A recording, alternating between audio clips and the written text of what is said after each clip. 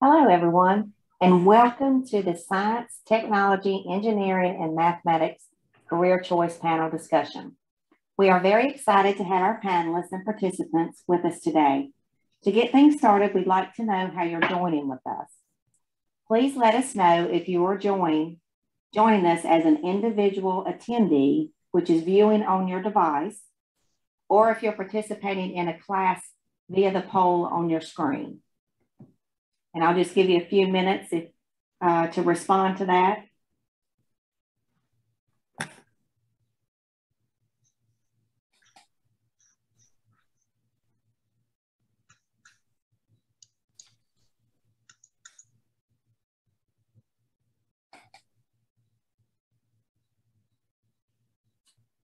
Okay, so it looks like we've got 93% are attending individually and 7% is attending through a class.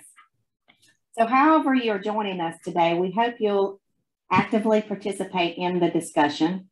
While you cannot chat with our panelists via the chat feature, you can and are encouraged to submit your questions for the panel or a particular panelist via the Q&A feature.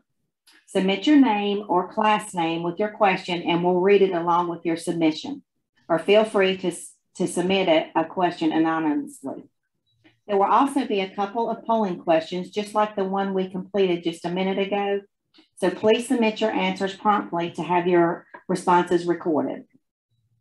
Now, without further delay, I'd like to turn things over to the panel's moderator, Dr. Tammy, which is with GoTech and the Institute of Advanced Learning and Research. Thank you, Sherry. And good afternoon, everyone, and welcome again to our Career Choice Panel Discussion Session 4. That's Science, Technology, Engineering, and Mathematics. This is the STEM group. Our panelists today are going to be Richie Barker with Harlow Fastech, Dr. Scott Lowman with the Institute for Advanced Learning and Research, Leslie Mantiply with Dewberry, and Kimberly Moore with DanChem. I'm going to take them a moment to invite each panelist, starting with Mr. Barker, to introduce himself and give us a little bit of background about where he's coming from and what it is that he does. Hi, good afternoon, everyone. My name is Richie Barker. I work for Fastech LLC. I'm the Chief Operating Officer. I'm not a local Danvillian. I'm originally from Scotland in the United Kingdom. I've been in the US for over 3 years now since we started the business. So Fastech are a additive and subtractive manufacturing company. We grow parts out of metal and then we precision machine them to their final state. You'll see some pictures there, some great pictures there of our equipment. We have some high precision 5-axis machining equipment, and as you see, the top left-hand corner is the largest metal 3D printer in the US, the first of its kind, which is located here in Danville, Slayton Avenue, just behind the Institute. So it can print 3.5 feet by 3.5 feet and up to nearly 1,000 pounds in weight in multiple different types of materials. So we're quite an advanced company in what we do. It's state of the art. It's all new technology, which is quite scary as well to be a business leader using something that people haven't adopted fully yet. So for me, you know, day to day, it's growing and developing a relatively new business, which is only 3 years old since we started it in 2018. I look after the day-to-day operations, the technical side of the business, and support sales as necessary. So I've been with the organization since it started. I'm one of the shareholders in the business as well, and look after the growth and development of our new employees as well.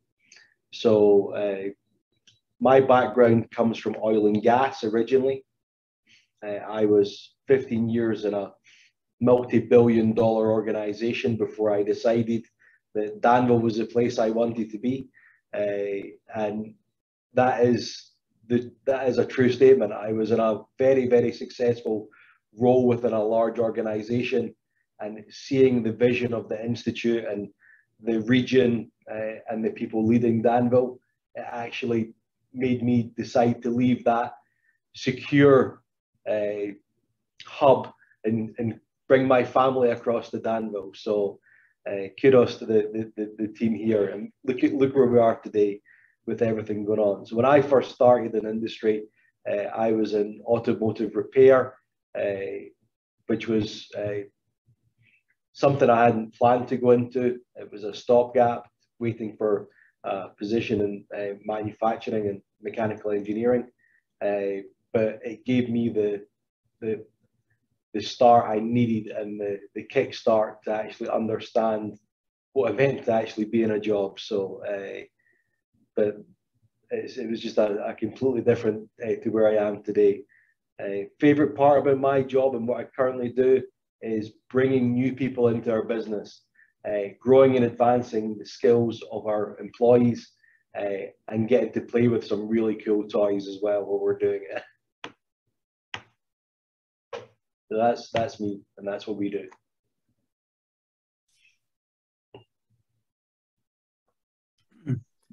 Okay, my name is Dr. Scott Lowman, and I am Director of Research at the Institute for Advanced Learning and Research.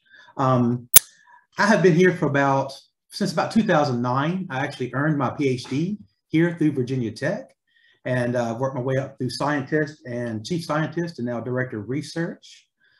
What I do every day, our main goal is to use biology and technology to improve agricultural production. But while doing that, we also work with industry, and we address industry needs. We participate in workforce training. I write a lot of grants. Fill out paperwork a lot of times. That's not really the glorious part. But part of our program is focused on developing biostimulants and biocontrol agents, or in other words, natural ways to increase plant growth. We also have a robotics program where we use a robot to monitor plant growth almost by the minute. And then on the backside, we use coding like Python and C++ to analyze those images and run the tables. We also have an analytical chemistry department where we can test products from farmers and from industry for safety and efficacy. And then we also have a polymer program where we can look at plastics and how to help really local industry that are in the plastics business. My typical work day, I come in and first of all, we check on the status of all of our research experiments. We look over SOPs. I meet with different research staff. We have plant pathologists on staff. We have a plant physiologist on staff. We have robotics people. We have people that fly drones, and as well as people that work in the controlled environment agriculture area. And that's something I should talk more about. We recently launched an initiative with Virginia Tech where we look at plants that are grown indoors year round. And in fact, we're fortunate to have a new company located to the region called Aero Farms, and they're building the world's largest indoor production facility right up the road. They'll be growing about 2.3 million pounds of lettuce every growing season. Let's see, to get this position, I have to have a PhD, but I earned my master's at the College of William & Mary in molecular biology, and then my PhD work was here at the Institute through Virginia Tech, as I mentioned earlier, and that's focused, but also on molecular biology, but also plant microbe interactions. After earning my master's degree, I spent about 8 years in the pharmaceutical industry, working as a sales and marketing rep, and that was very beneficial for me. And in fact, one of the questions on here is what was my first job ever. That was very different in the pharmaceutical industry. That was actually weed eating for the town of Alta Vista. And I kind of miss those days. That was a lot of work, but it was a lot of fun at the same time. So I have not always worked in the field. And I also, at a different time in my life, prior to earning my PhD, I co-founded an urban farm where we work with people with disabilities to grow vegetables for the people surrounding Lynchburg. And we have 150 members that pay $20 per week to get their vegetables from us. And now that organization is called Lynchburg Grows, and it's 20 years old. The favorite part about my current job is when I come in every day, it's something different. I love to tinker. So the smart tables that are shown there, I love to come in and make adjustments on it and improve the tables and also run the experiments on the tables. And with that, I'll wrap it up and look forward to the rest of the panelists' introductions. Thank you, Scott. Leslie, tell us a little bit about yourself. Hi, everyone. My name is Leslie Mantiply, and I am a civil engineer with a focus in water. I am a 2014 Virginia Tech graduate, and I have been here at Dewberry since I graduated 7 years ago. So what we do, or first of this slide, one of my favorite parts about working for Dewberry is our culture. And you can see our core values that we have at Dewberry. And that has been something that has made me feel very at home with Dewberry. We are in consulting, so we serve communities. So for example, the city of Danville or Pittsylvania County, Halifax County, those are all communities that we work for. So what I do is, since I'm the focus in water, we figure out how water gets from a river or a lake, how it gets treated, and then how it gets distributed so that we can turn on our faucet and drink the water. And then when the water goes down the drain, whether you flush a toilet or you take a shower, how we treat the water again before going back into our rivers and streams. So we developed the design for all of those systems. So the cool thing about Dewberry that I enjoy a lot is we are a very large company. We are nationwide. We have over 50 locations. So I focus here in Danville. However, I get to work on projects all over the country as well. So it's really nice to have our core group here in Danville, but also be able to have expertise from all over the country and learn from people that are in different communities than where we live. So here locally in Danville, we actually do have 4 core services. The first is survey. So think going out and getting the elevations, topographic information so that we can then develop our design documents. The next is engineering. So that's where I am focused. And that picture is actually of a wastewater treatment plant in Halifax. That's on Maple Avenue, if any of you are familiar. The next is architecture. And you'll recognize that photo. That is the Institute. Dewberry did the architecture for that building and for most of the buildings in the cyber park. That's a big practice here in Danville. And then our last service is environmental science. So we do anything from stream restoration, wetland delineation, how we can protect our environment during construction and with our designs. So as I mentioned, this has been my first job. I've been here 7 years and I thoroughly enjoy it. I'm from Pittsburgh originally, and Danville has become home for me. And there's so much opportunity to live and to thrive and to be involved here. So looking forward to sharing more with you today. Thank you, Leslie. Kimberly, would you like to tell us a little bit about yourself and what it is you do? Hello, everyone. My name is Kimberly Moore. I work at DanChem as an engineer. I've been with the organization for 2 years now. And as an engineer here, DanChem is a contract manufacturing facility. And what that means is that we work with various customers in making their products in our various plants. We have 2 dedicated plants for specific customers. And then we have a multi-purpose plant. And that's the plant that I work in that we make different products for a number of different customers. So a typical day for me is like every morning we have a morning meeting to kind of get an update of how things are going in the plant, what products are made and how they are coming along. We have what we consider core products, are basically products that we've made over several years and that we have a good understanding of how they work. And myself, along with other engineers that work here at DanChem, we're responsible for those products on a day-to-day basis. What we also have are new products that come in when we get to work with new customers and we get to what we call pilot those products on a smaller scale. and that we also can scale up to a much larger scale in our MPP, or multi-purpose plant facility. And then the third portion of my job is also working on special projects. If we need to install a new piece of equipment, or we need to expand what we're currently doing, or expand a new packaging process, we get to work on those projects as well.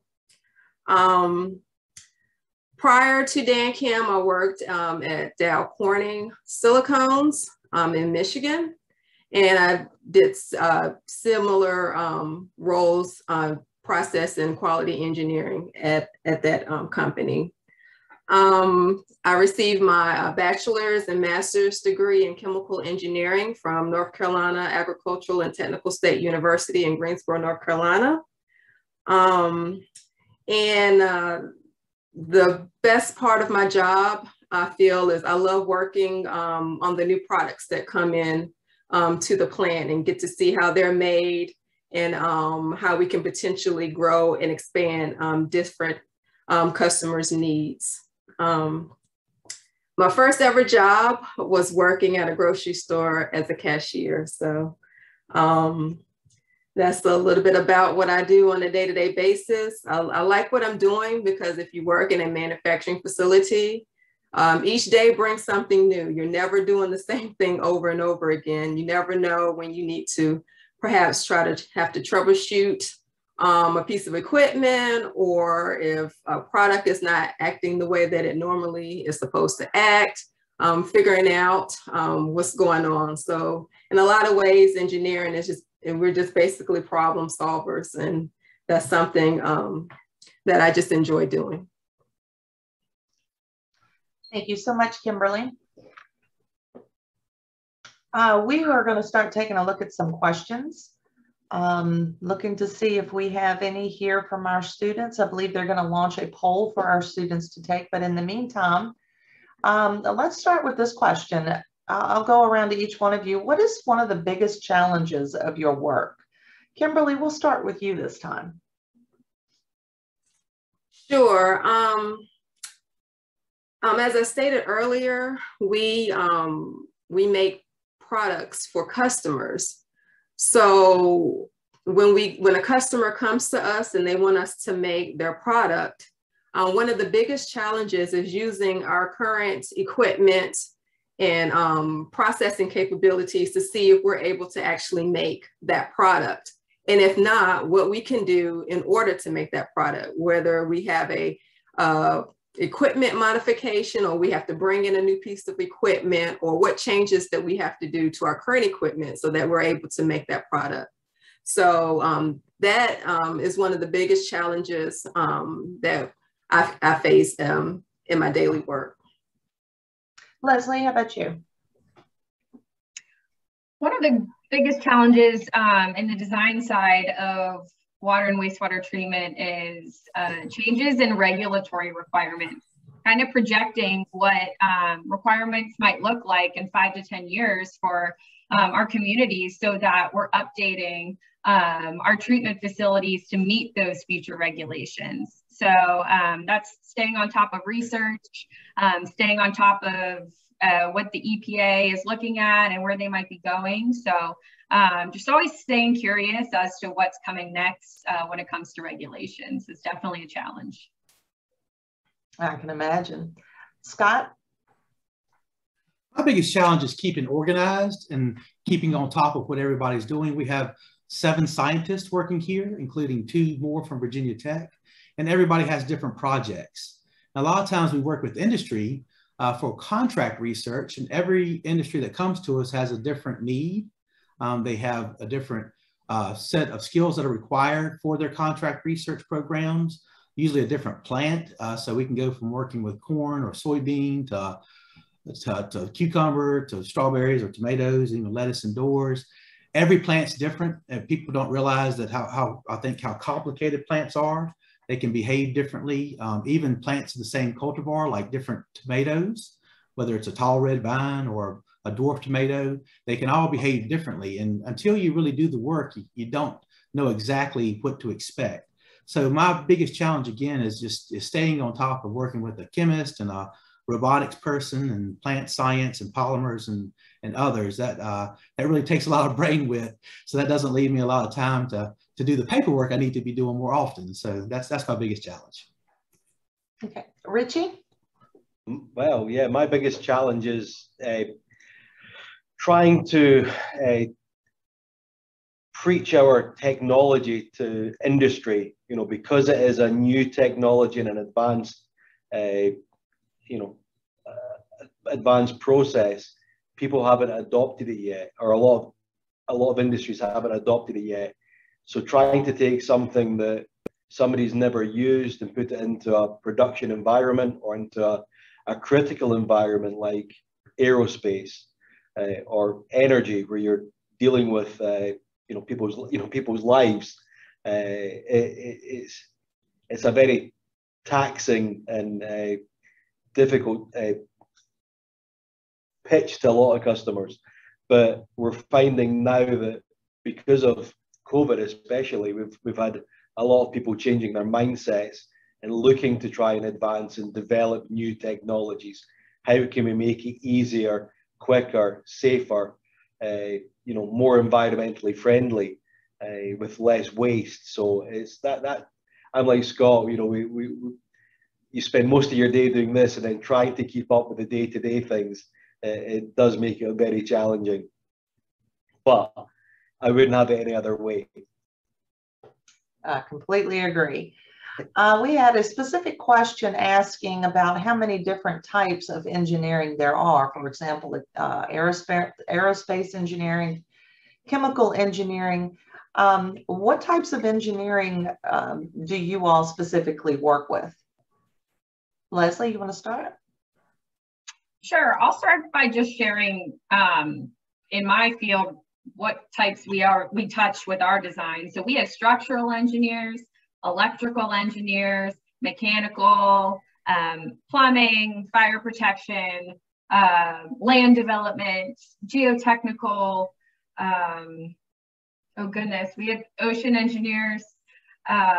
So Justin, even transportation as well. That's another big field that we touch as well. So there are many, many more, but that's in my world what we focus in. Scott, how about you? What type of engineering do you work with? Our program is pretty cool in that we work a lot with mechanical engineers to help design and build our robots. But we also work with biological engineers, biological systems engineers, as we like to take, part of what we do with their biostimulants and biocontrols is that we have to grow up a bunch of them to be able to apply those to plants. And the cool thing about bacteria, it's pretty easy to grow bacteria. We can start off with one single bacterium at night and 8 hours later have billions of that bacteria. They continue to multiply and divide exponentially. So biosystems engineering, lighting engineers we work with in the CEA Center. And those are the primary groups that we work with. Kimberly, how about in your career? In my career, we mainly work with chemical engineers, mechanical engineers, electrical engineers, and environmental engineers. And those all are at our manufacturing facility here. Richie? Yeah, mechanical engineering, weld engineering, finite analysis engineers, aerospace, energy, oil and gas, subsea specifically. Most of that is in the mechanical field. But yeah, we'd be touching a massive range of different skill sets and engineering types on a daily basis. Scott, I'm going to direct this question to you. Neil would like to know if chemical engineering uses more organic chemistry or inorganic chemistry. It depends on what type of chemical engineering you're going to be doing, right? So a lot in agriculture, and what I do is organic based chemistry.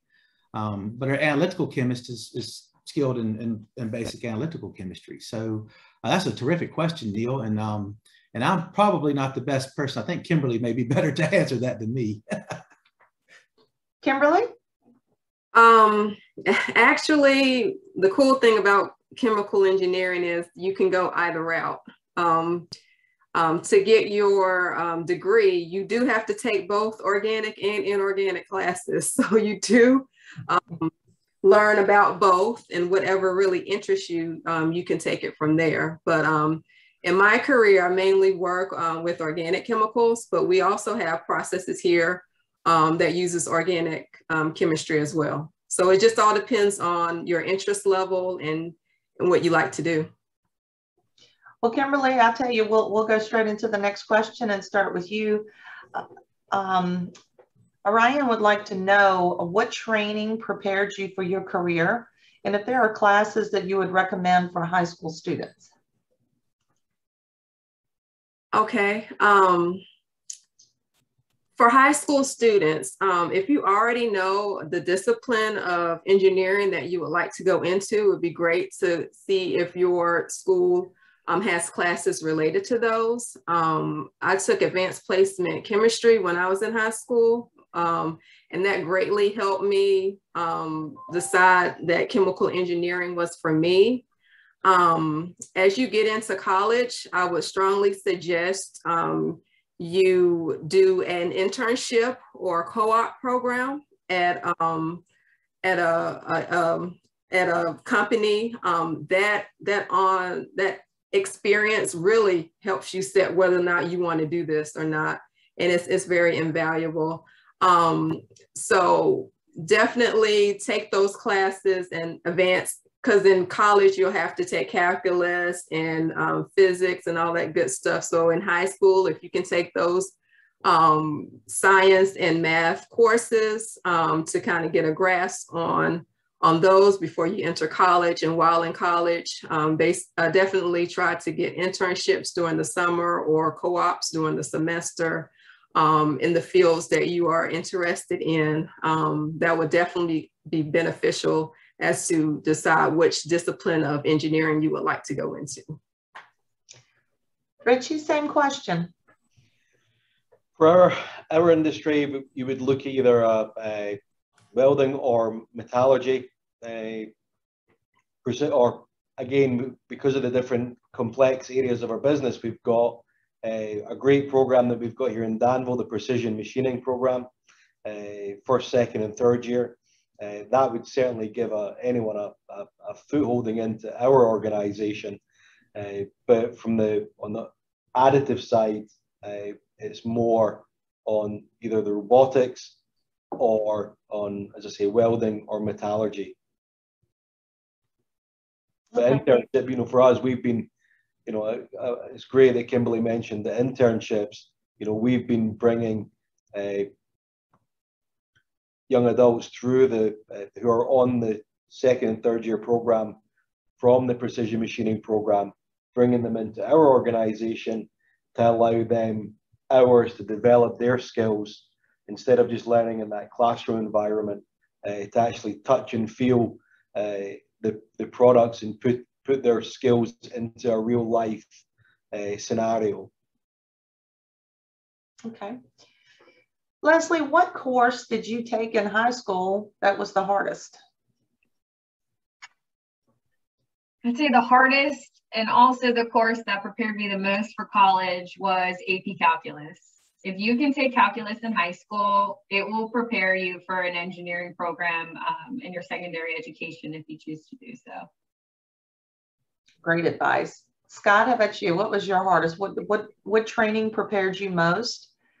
And then what was your hardest class that you took? Well, both biology and chemistry in high school were very important for me. And as Leslie said, calculus is, if you can get into an advanced placement calculus and get those credits up front, which is always great too, right? But that prepares you best for an engineering type degree for sure. And that was the most difficult and challenging for me. Okay. According to the last poll that was taken, students really want to know what hobbies you all have outside of work. Leslie, let's start with you. Sure. I am a yoga instructor on the side. So I love yoga and I love fitness. I'm a member at a CrossFit gym. So I'm not doing one of those two, you can usually see me walking my dog. So I like to get outside as much as I can outside of work. Kimberly? So outside of work, I like to go to different concerts and musical events and theater. I'm not that gifted in arts, but I love to go to painting classes and do those types of things. And so that's some of the things I like to do, just to kind of get my mind on something different than what I do every day at work.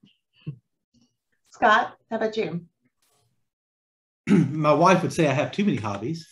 I like restoration. So anything mechanical, even since at high school, I enjoyed working on engines. So what you wouldn't necessarily think of a scientist doing, but I just restored a go-kart from 1967. I'm working on a 72 Corvette.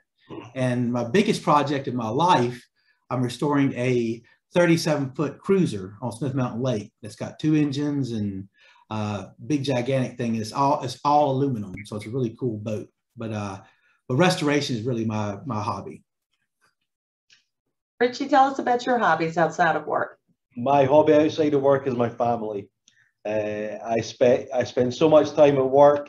I focus as much time just doing outdoor things with them, just trying to just have great family time.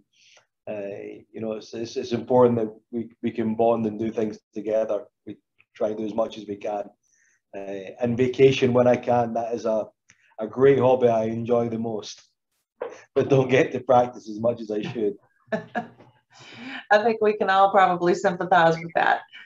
Scott, we're going to jump over to you for this one. What is your favorite part of your job?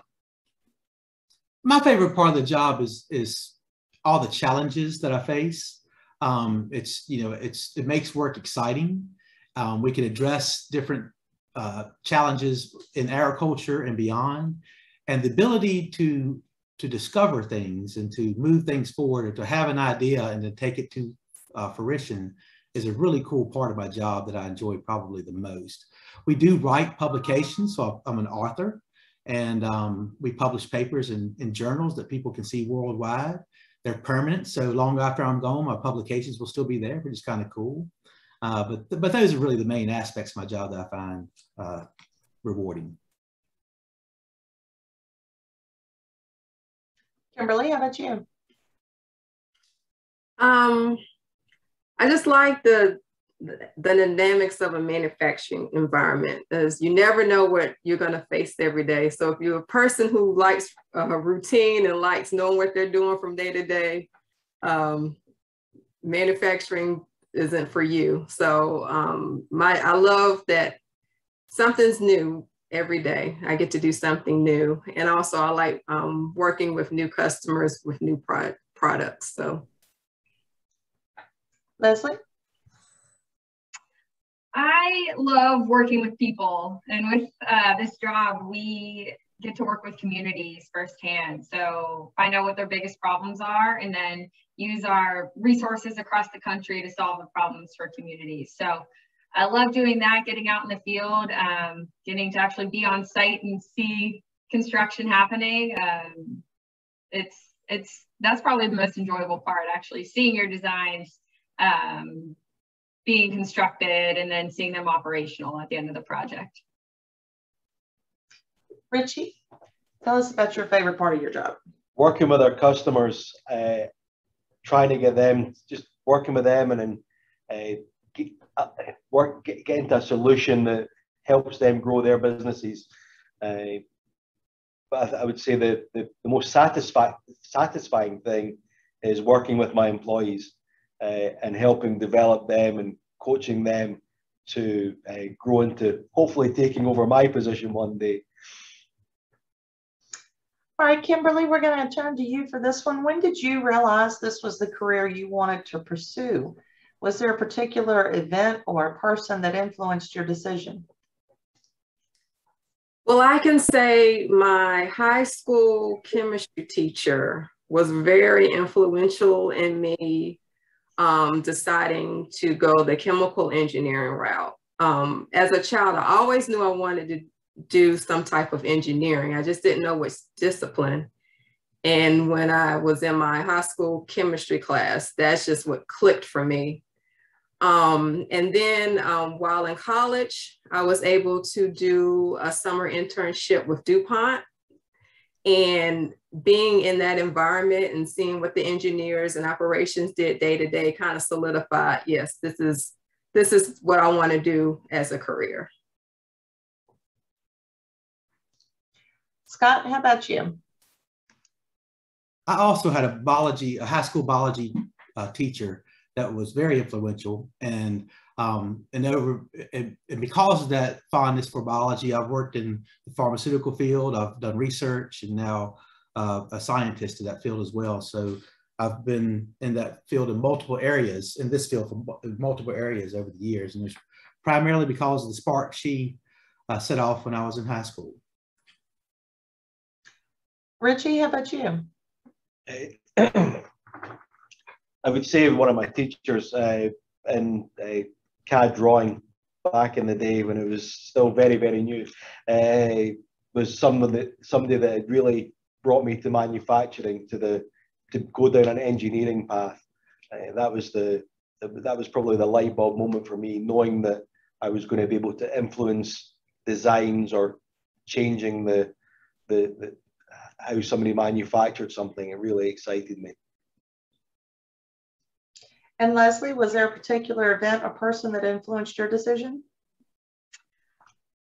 I don't think it was a particular time that I realized I wanted to be an engineer, but I did love math and science in high school. So my parents suggested, hey, why don't you apply to school in the engineering program? It's probably easier to transfer out than to transfer in the program. So first year engineering programs are very general. So you get to experience all that's out there and then choose your focus in your sophomore or junior year. So I was very happy I chose to kind of take that risk and apply to college to engineering programs because I found I had a passion for water once I got to college. And we have, I believe, one more question before we start wrapping it up. What is the most important personality trait that an engineer should have? Scott, let's start with you. Well, I'm not an engineer, so, but I would think, seeing my friends that went through engineering programs in college, that you have to be a hard worker.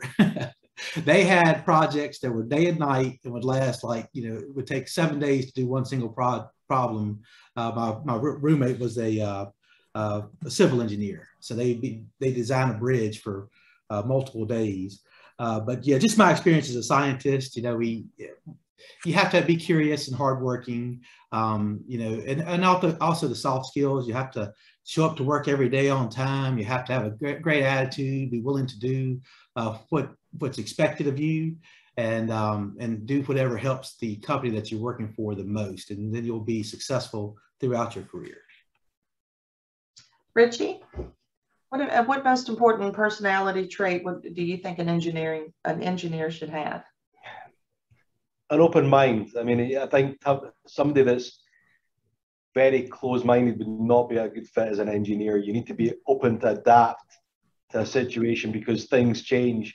I think every design is different. We all want to look at things in a set way, but when it comes to designing things, you need to sometimes be able to be a very open thinker and think outside the box. Kimberly? I think that a good trait to have is communication skills. You have to be able to talk to people above and below you. You have to be able to communicate to your managers and upper level management the ideas and things that you want to incorporate and improve upon. And then you also have to be able to communicate with operators and plant technicians on things as well and glean that knowledge. So communication is critical in order to be an effective engineer. And Leslie? I think just being curious and having a thirst to solve problems. I think similar to what Richie said, every situation is different, and you have to look at things from different angles and just be open-minded to solve problems. Also just being detail-oriented. Some types of engineering, it could be life or death for people. You're building a bridge or a building, and also water. People are drinking water. So just making sure you're detail-oriented is very important to being an engineer. All right, well, I believe it is time to wrap up and turn this back over to Sherry. I do want to take a minute to thank our panelists for coming on and answering our student questions. The information you've provided has been very informative and interesting, and just really appreciate your participation in the panel. I'm going to turn it back over to Sherry. I believe she has one more poll for our students to complete. Sherry? Go ahead, Jessica. I think you have that. So I'll launch the poll. Rather than we've thrown a lot of questions at our panelists, so I'm going to turn things on our student attendees, and we'll just ask if you had heard of any of the organizations that were on our panel today before today, and then what you were most surprised to learn from our panelists, what they do, where they work, or their kind of education and experience that has led them to their current jobs. So I'll give folks a few seconds so we get at least the majority of our attendees' responses, and then I'll close the poll and we'll take a quick peek.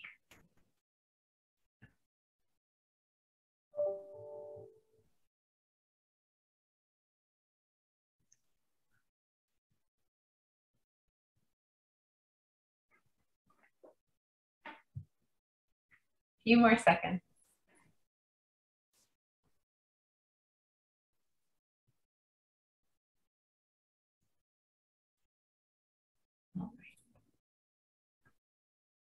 So it looks like a pretty close to even mix of folks who had and had not heard of organizations. So definitely getting kind of new organizations, new companies out in front of students. And then we, this has been the trend. This is our last, well, my last panel of the day. And every panel has said that what folks were most surprised to learn about was our panelists' experience. So thank you to our panelists for sharing that experience with our students. Sherry? Students, we hope you were exposed to some new careers and organizations in our region today. You can continue your career exploration through Major Clarity and the Career Choice website and activities. Remember, the more you engage, the more you earn. This panel counts as an activity towards Career Choice year, as do the other panels, the scavenger hunt and the surveys. Thank you to our moderator, panelists, teachers, and sponsors who made today's discussion possible. We couldn't bring Career Choice to our regional students without you. Here's hoping that we get to see you all, business students and teachers, back in person next school year. Thank you.